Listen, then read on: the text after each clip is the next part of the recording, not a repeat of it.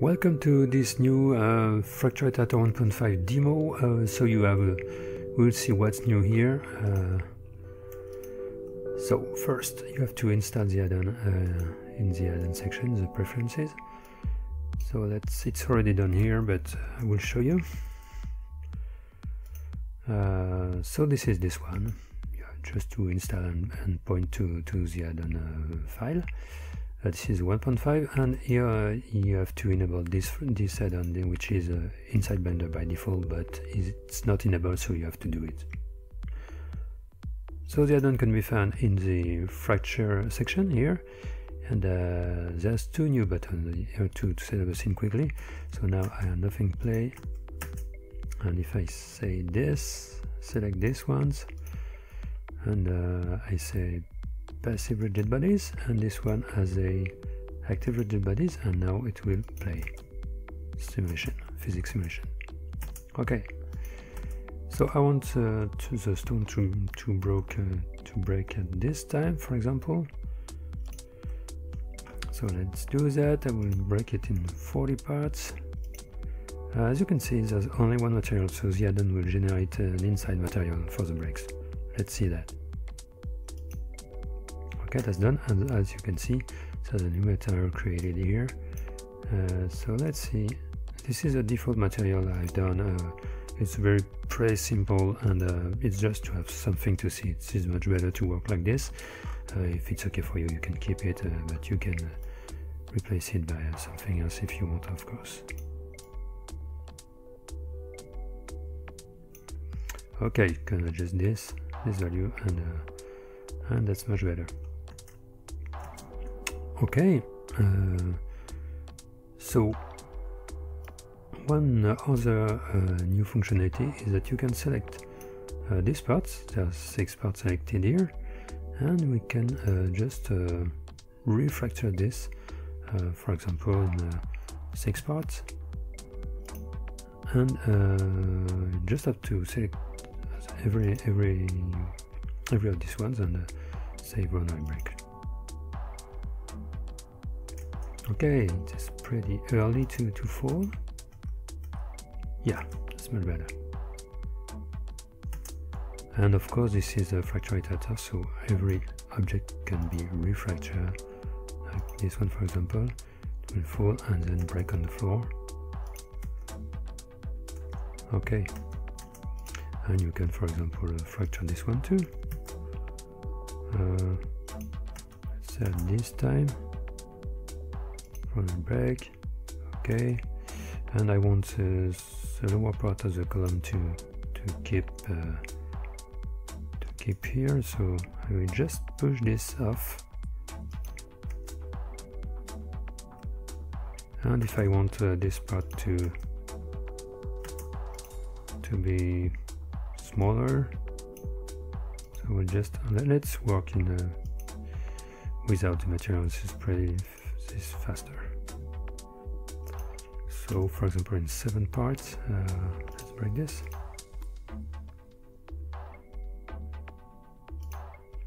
That's much better. So that's a cool new functionality to be able to break several parts in one shot. And now you can, this rough cuts, you can add rough cuts on your selection. So let's select these ones and these ones. For example, I don't want this one, don't want this one, don't want this one. Okay, and I just have to add selected, add 2 selected, and that's done. And look at that, we have now no flat face anymore. You can see the wireframe here, so you can update this by changing the settings of the selection and make an update. So as you can see, it's update, and you can, for example, change the scale value and see what happens and how it works. There's several problems here, so let's see why. For example, we're 0.18, and yeah, that's much better. But if you have one object that's problematic like that, which which don't like this rough cuts, you can just remove this one. It will not have rough cuts, and the problem is solved. For this one, which is go through the other object, you can lower this value like that, update, and it's better. Okay, let's hide the wireframes. So now if you want to select all the objects with the same settings to change it, you can just select this one of it and select the same, and it will select all the objects that have exactly the same settings. So you can now lower this one, update, to solve all the problems in once. Yeah, very good. So no more flat face. That's so much better. And simple and very fast. So that's okay for this part. So let's see for the fun how to break this wood part in several pieces. I'll make a wood break. So the wood break, for the wood break I need a lot of objects. So let's say 400, sorry, and I will stretch the breaks. So for this I will stretch in the y-axis. So let's put a value like that, and here if I don't put a secondary material for the breaks, it will use the same as the other one. So I will do my own by using the same and copy it. So I will customize it later. So let's break this.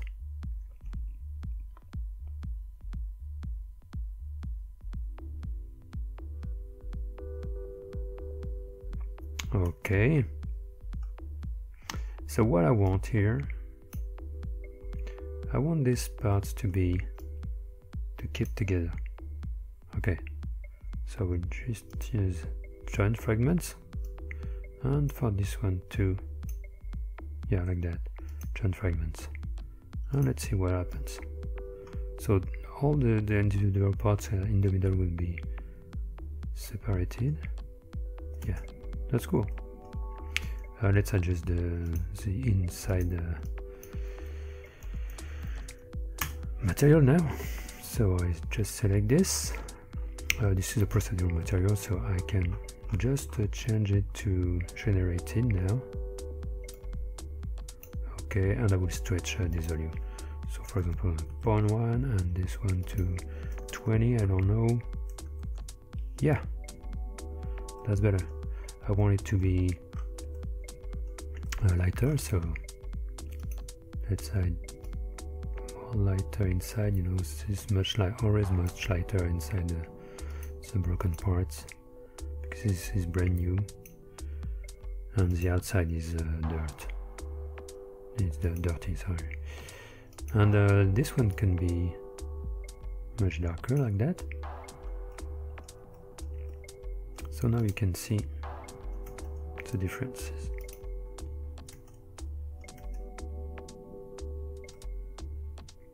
Okay. So that's it. I think we see everything. Maybe not. Maybe I can show you some tricks. Here you can pick the settings. If you have some different settings, here you can find the setting of this object by picking it like this. Just select an object and use a pick, and it will show the updates, the actual settings of the object. You can select the same, so all the objects with the same settings will be selected. And if you have, imagine you have this one have nothing and something different settings. For example, I don't know, add selected. So these ones have their own settings. So you can see, you can find it back. And if you want to have all to have the same settings, you can select this one, for example, if you want all to have the same setting than this one. So if you say pick settings, so you have these settings you want to keep, select the other one you want to change, so select one and use the select same. These settings are this one, so this has no change, and I will apply it to it like this. And now if I select this, all the objects can be selected. It's pretty tricky, but it can be very useful to know.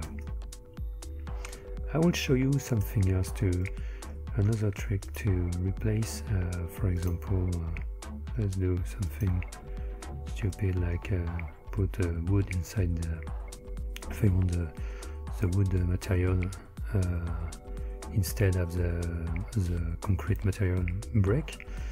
So for this you have to enable one great material add-on which is in Blender. It's not well known, but just enable this one. Is very, very useful. Material utilities. This is by default in Blender from a long time now, and this one will add some many options. For example, if I want to put my wood material inside here, so I will just have to go here and replace material.